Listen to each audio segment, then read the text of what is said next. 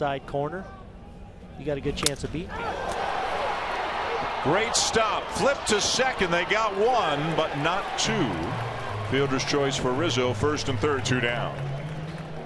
Well, one of the things that the Dodgers are excited about with Logan Forsythe, not only what he brings offensively and his ability against left-handed pitching, but the defense too.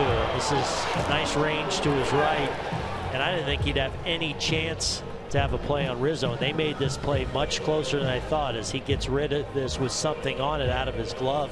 Seager turns it over pretty quick, but Rizzo, you see, beats it. But a nice play by Forsythe to get the second out of this inning.